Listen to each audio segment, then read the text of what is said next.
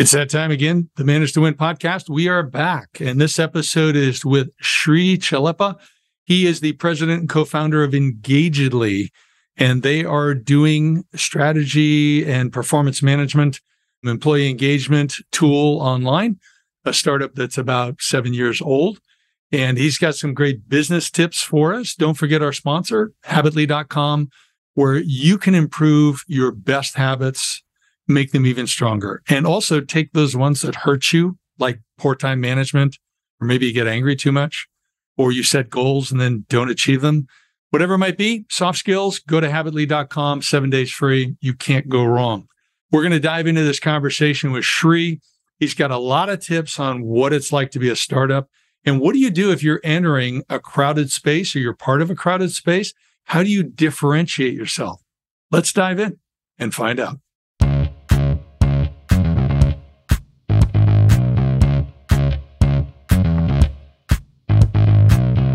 Shri, you are in a very competitive space. As a matter of fact, why don't you talk about the space to the audience a little bit? But how do you compete in that space? I mean, it's kind of like catch up, but then again, you're trying to flip some things, I'm sure, give people new ways to do things that are better. But what's your approach that's able to, help your team grab market share? Yeah, it's a really good question, David. I think the key here is to differentiate enough in the market, because you don't necessarily need to compete on every facet of the competition. So when somebody is competing on a space, you want to figure out how do you compete in a space that's slightly different than they are and offer a differentiated service or offering. So in our case, one of the things that really makes us unique and different is that in the HR tech performance management goal setting space, one of the things that makes us different is our unique focus on taking a very holistic approach to employee engagement.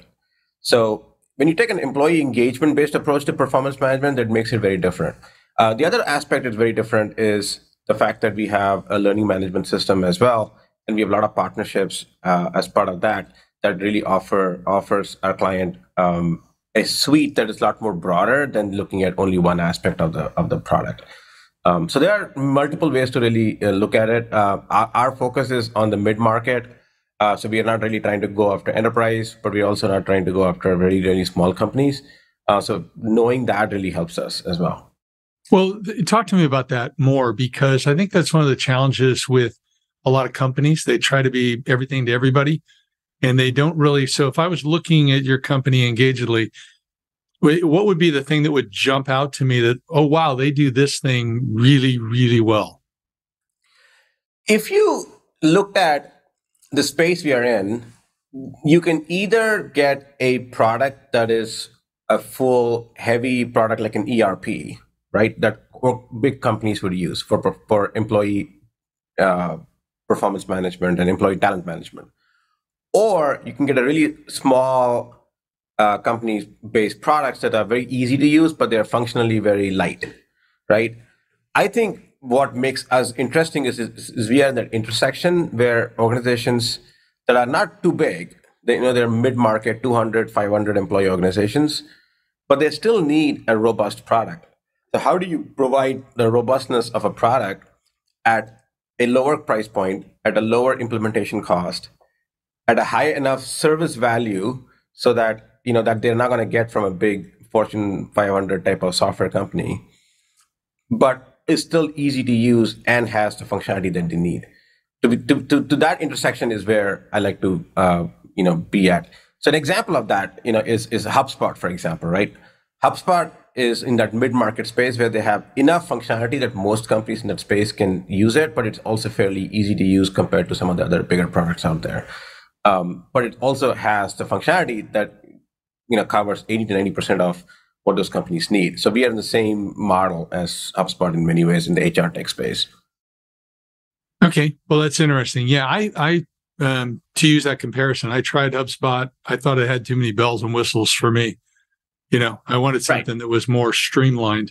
Correct. And I think that when you look at the HR product space, and I have not done an in-depth look in recent years. I was much more active in that back in the early 2000s. So like 2002 to 2000, early January 2006. So many years ago. But I do glance at packages once in a while. And I find that it gets really, and I have not looked at yours, so I have no comment on that. But I do find it gets really kludgy as you try to move through the product. And there's things that just, it really comes down to UI. Software is so much UI based. How do you get the UI that really makes where you feel your UI is better? What do you go through to make certain that user experience is superior? So we have a customer advisory group that we work with, where we have some key customers who are very active advocates of our product, but also are active users of the product who do not shy from giving us feedback, right? They're not the quiet people. And so those are the ones that we really want, because you want to hear those complaints, or you want to hear the challenges they're facing. So every quarter or thereabouts, we have a discussion with the customer advisory group where we get feedback from them. And whenever we do a launch, we do a beta launch on a new tool, specifically to one or two of those customers in the customer advisory group, and get feedback from them. So as we do that, on an ongoing basis, we get feedback that we incorporate in our product lifecycle. So it is an iterative process, because we don't always get everything right. And then what might work for one or two customers may not work for the other two customers.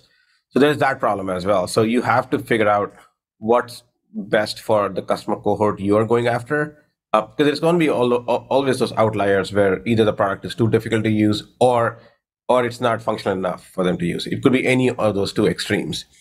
So I think you got to figure out what your space is, so that you're satisfying the needs of those 80% that's in the middle. Yeah, I think this applies even to companies who aren't developing software. But how many clients do you have in that advisory group? The advisory group varies between 8 and 10 clients, depending on some of them come in and out, but typically about 8 and 10, and we end up at least talking to about 4 or 5 of them every quarter. Okay. And what was kind of the light bulb moment when you were either pre-development? So maybe you went through, we talk a lot about overcomers on the show, people who have overcome adversity or some other thing, but what really led you to start this company and go into, a very crowded space, which I'm not saying, I'm sure there's opportunity, but it makes it more difficult. What led you to just say, hey, I can do this better? Yeah, I think when we started the company, those are 7.5 years ago, the products in HR space were very much an administration-oriented products. They were, systems of record. So even performance reviews or goal setting or HRIS tools were very much built for the administrators. And then what we noticed was that employee engagement was a problem. Everybody was talking about it, and they're still talking about it. And there was no product really focused on driving better employee engagement. At that point, the employee engagement meant you ran employee engagement surveys, and that was it. It wasn't like, what are you actually doing to drive better engagement, not just measuring it.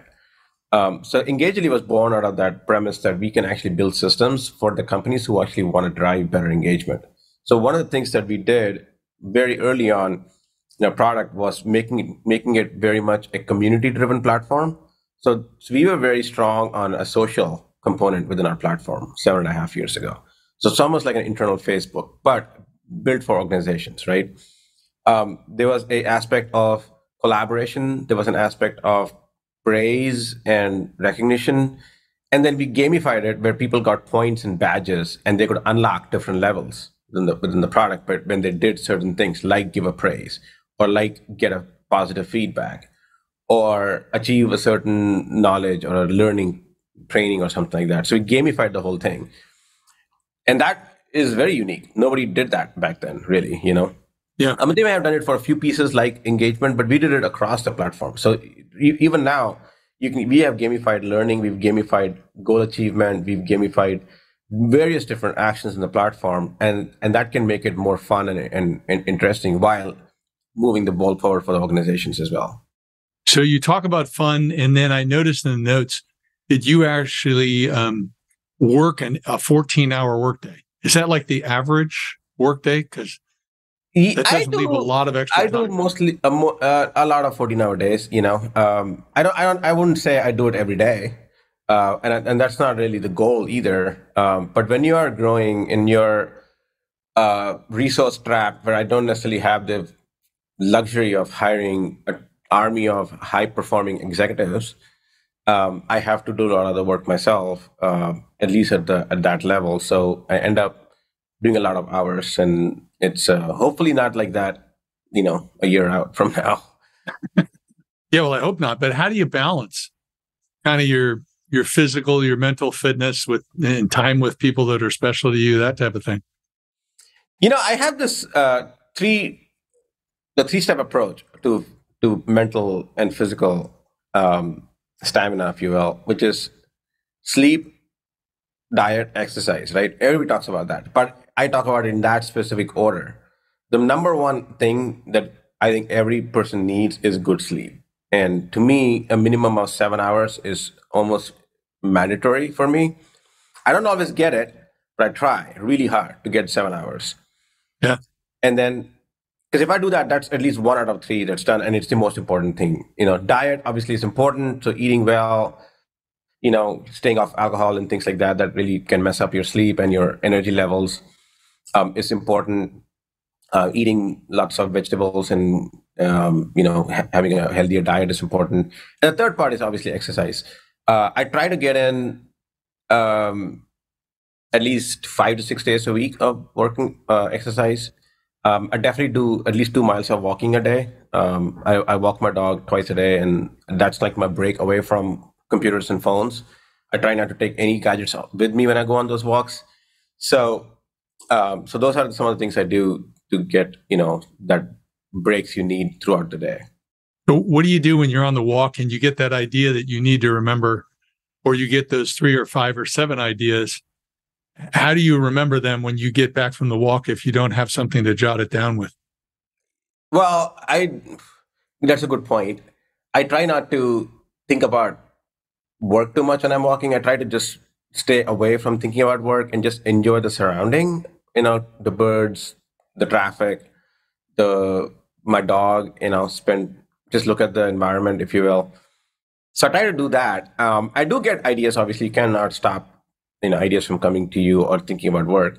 But when I do come back, and I obviously keep a notepad next to me at all times, I will write it down at that point. Yeah, I do like the screen break and really enjoying nature, just enjoying the dog. What type of dog you have? I have a black lab pit bull mix. He's a rescue, so it's fun dog. Yeah, it sounds like good. I'm a dog guy, so sorry. I have a Great Pyrenees mix. It's 110 pounds. So, oh my gosh, and she's great. So, but you can't go wrong with a lab, and a pit bull that's in a positive environment are wonderful dogs too. So, it's probably a great dog.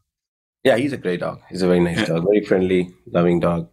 Yeah, So, you have all this stuff going on, and as you say, you have to still wear, a fair amount of hats. And so, how do you prioritize what you're doing each day, each week, when I'm sure the more success you have, the more demands there are on your time? That's really, I do think about that a lot. How do I prioritize? And I think what I look at is, what is the number one thing that is stopping me from moving forward? When I say me, or engagedly in that context, right? What is that one thing that's stopping me from moving forward? And just really focus on that. And it's usually just 2 or 3 things. If you try to focus on more than that, you're really diluting your focus. So I try to focus on those 1 or 2 things that I really need to do to move the needle, and just focus on those things. And then obviously there are all these little minor things you got to do along throughout the day, which you can take care of for when you don't have a lot of energy to think about that. Like answering some emails, checking into some, your bank account and paying bills or whatever it is. Those things you can do at what I would call a low energy mode. But for the high energy, high impact, you got to focus on only 1 or 2 things. And I try to block out things to be able to do that. I think Warren Buffett actually talks about this. Just focus on one thing that's going to really make a difference, and try to get that done. Yeah, no, I totally agree. Totally agree. And so, do you spend any time, monthly or quarterly, where you kind of get away on your own or with your executive team to really just focus on strategy and what those one things might be that are coming up? Yeah, usually. So we are a big believers in OKRs, objectives and key results. Our platform also supports OKRs. So we do OKRs every quarter, and at the beginning of each quarter, we spend about 2 weeks, on planning what we need to accomplish that quarter at a broad level. And then each executive takes on specific goals for their own selves and their teams to accomplish for that quarter. And then we do a monthly check-in every month on those OKRs as a team, where we keep each other accountable for that. So that's definitely something we do. And then at the end of each year, right around this time, actually, we are going through an annual planning and strategy process. So we'll typically bring in a consultant or somebody to help us out, because otherwise, you can't really moderate yourself. You need somebody to moderate the group. So I try to bring in somebody once a year, and we do a planning session and a strategy session so that we're all aligned as a team. Yeah. Do you find when you bring in that third party that they also add some perspective or challenge you to address things that maybe you would overlook as a group because you're kind of in a certain rhythm, or are they just kind of policing the time and kind of moving things, agenda items along? Well, I try to bring in somebody who understands our space. So they're adding value outside of just being a moderator. They actually understand the space. They bring in their own research as well, and their understanding of the industry, the environment. So they're adding a little bit of color to our discussions for sure. Yeah. Are there times when you disagree with the person and you kind of have a respectful debate? But that doesn't mean you don't gain something from it, but you don't necessarily go with what they're saying. Yeah. Well, no, we have to, right? Because if we don't buy into it, we can't just do it because the moderator told us to, or this facilitator told us to. So we have to buy into it. So I think there is obviously room for debate, and we have to buy into it as a team. Otherwise, it's not going to work. And in that annual planning process, is that something that also incorporates interactions with your customer advisory group? That is an input to this planning process. So they do, like the one we are doing right now, they've already done some interviews and they're running a survey with their customers. They also are, now that we can record a lot of our conversations with our customers, so they're reviewing that to get a sense of what our customers' sentiments are and their overall strategy. The customer strategy as well is an input. So those things are all fed into this process. And you've been doing this startup for, I think you said, about 7 years. So if you're talking to other entrepreneurs, what would you warn them about how they might be stuck in their startup? Well, you're kind of married to it, right? I mean, the thing is, people don't realize, and I didn't realize it in my younger days, is that any startup or any initiative you do, it's a long journey. If you're not prepared to be on this journey for 7 to 10 years, don't do it. It's very rare that you'll get lucky in 2 years and make hundreds of millions of dollars and get an exit. That's not the norm. It's the reason you hear about it is because they are truly an exception. That's why they make the news. So if you are not really committed, and if you're and more importantly, you and your partners are both not committed for 7 to 10 years, don't do it at partnership either with your partners. You have to be saying, okay, this is going to be a 7 to 10 years of grueling work, and nobody gets out for that time period. Yeah, you're all locked in. You're all locked in. Yeah. Yeah. Now, my understanding is your company also uses some or a fair amount of freelancers. So how does that fit in with your plans, and why did you choose to go that route? Well, we have to use freelancers because there are so many skills and tools we need along the way where we don't necessarily need to hire somebody full time.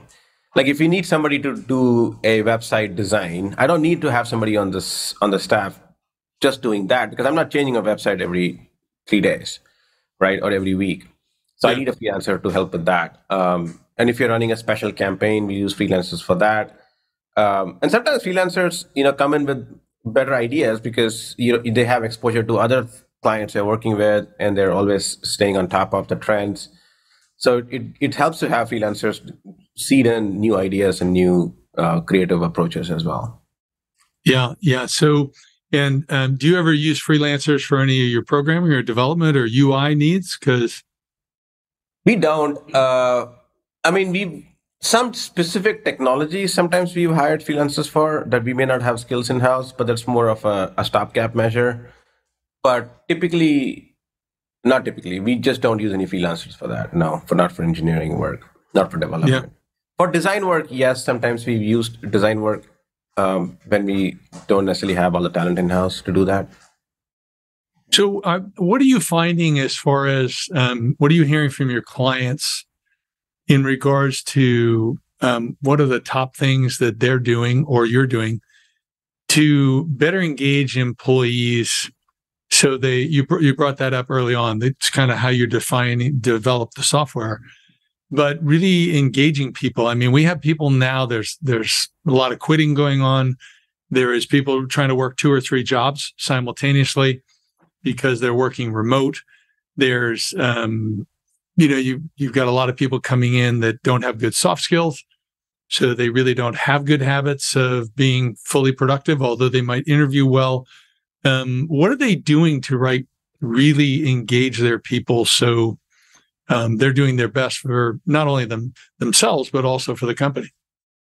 The number one thing that I recommend and I talk about with our customers, and I see customers doing that drives better engagement, is for their managers to do one-on-ones with their employees every week, weekly one-on-ones. Now, that could be problematic in some cases where a manager may have 10 or 12 direct reports, but obviously that should be not the case. But assuming that's not the case and you have a span of control that's more like 7 or 8 people and not more than that, that's the one thing you can do to drive better engagement, is to do one-on-one. And it doesn't have to be an agenda either. It's good to have an agenda for that one-on-one, but it doesn't have to have an agenda. It can just be you just connecting with that employee to see how their day went, how their month or week's going, or what type of challenges are they facing in their work? What can they do as a manager to help them, be their best selves or achieve their goals in their projects they're working on? Things of this nature, right? Could be anything open-ended like that. So I would say that's basically the number one thing I would recommend. And I see clients doing really well. And our tool obviously has tools to do one-on-ones as well. The second thing is important is to have career discussions and development discussions. One of the techniques that I was listening to in one of my podcasts, because I run a podcast as well, is every 8 weeks, every 2 months, have a one-on-one discussion focused just on employee development. So focusing on what do they need to do to grow, what are they looking to learn, where are they looking to go from a career perspective, or just from new areas they want to work on or explore, so that they're not stuck in this rut where they're doing the same thing every day in, day out. Make their life more interesting, make them feel like they're progressing in their career. Yeah, I totally agree with you. I think the one-on-ones are important. And when I do it myself or when I talk with clients, I encourage them to just have the one-on-ones, even if you need to shorten it, try never to cancel it, reschedule, or do it for a shorter period of time. If you're normally going to talk for an hour, even if you touch base for 15 minutes. Yep. I advise that, an agenda can help. You do need to have a touch base. How you doing? And if there's a real need there, then that may chew up a lot of the meeting time. But otherwise, you kind of work through confirming, commitments and their meeting standards. So kind of confirming the past and then moving to the present, what the challenges are, and then what's the plan until we meet again type of thing. So I agree with you. I think it really helps engage people. And then I totally agree with you on the career piece too, in that we never want to lose somebody because they don't feel they have a future. Right. And I was looking at this Gallup research that came out on why people were quitting during this great quitting that happened last year or early this year as well. And a lot of it was related to job flexibility. and growth within the organization. They didn't feel like they had a future there. Yeah. You know? And those two things are easily solvable if you have the right management approach, because they're not necessarily asking for more money or bigger bonuses. They're asking for a little bit of flexibility in their life because of all the stuff you have going on now with remote work. But also, you know, how do I grow from this role? I don't want to keep doing the same thing again and again every day and not feel like I'm making progress in life. Yeah. And I think the key words you said, if I remember them correctly, were if you have the right management approach. Yes. It's true. It's true. I was listening to somebody yesterday where this is a major bank, apparently in New York or wherever, where they're mandating people come into their office 3 days or 4 days a month, which is fine, except they're saying you can pick any 3-4 days in a month to come in, which doesn't make sense. If your goal is to come in to collaborate with other people and build a culture, then they should all be coming in the same 3 days, not on any 3 days you choose to, right? It doesn't make any sense. So that's where a good management approach would probably take a different approach. Yeah, good intentions, bad execution. So yeah, I mean, or weekly, right? Some other banks are asking, this is happening a lot more in New York than probably anywhere else, but where they're asking people to come in 2 days a week, but any 2 days a week. So they go in and they're by themselves with nobody from their team there. You know, some other person is there from a different group. They don't even really know them. They don't have anything in common in the work. So it doesn't serve any purpose, you know? Yeah, it's interesting how it's going to shake out, how the companies who really want, like you've got some companies, whether it was Facebook or whatever, that was saying, we want you back every day, you know, no more remote work. And then you're going to have some hybrid, and then you're going to have more that are on the remote side. And how that all works after people have kind of been spoiled to go live wherever they want to live and then set their own hours and do things. So it's going to be interesting. It's going to be interesting, but it gives companies like us an advantage because now we can offer that, and the talent will gravitate towards companies who can do that, you know? Oh, yeah. Yeah, so. Definitely. All right. Well, you know, I'm really love what you had to say. I'm interested in your product. You need to check it out, see what you got going on there. I encourage the audience to do that too. But where do they go if they want to learn more about you, Sri, or your company, Engagedly? Yeah, so engagedly.com is our website, engagedly.com. They can also check me out on LinkedIn, which is where I usually stay pretty active. I'm pretty vocal with my beliefs and opinions on the subject. It's Srikanth Chellappa, on LinkedIn. I also have a podcast called People Strategy Leaders, where we talk about specifically these things and how to be good leaders, and what are some of the changes that we are seeing in the leadership, especially in this new environment that we are operating in. So that's a good podcast that they can listen to on Spotify or Apple or Google Play as well. Fabulous. Well, thanks for being on the show. I really appreciate it. Yeah, thanks a lot, David. Really appreciate the opportunity.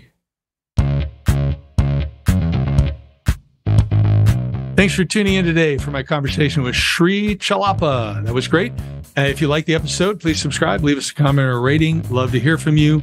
Please don't forget our sponsor, Habitly.com, where you and your team, companies use this day in, day out to help their people have stronger soft skills. Because in the end, if you want to keep your customers and grow them, you've got to have great soft skills. Check it out, Habitly.com.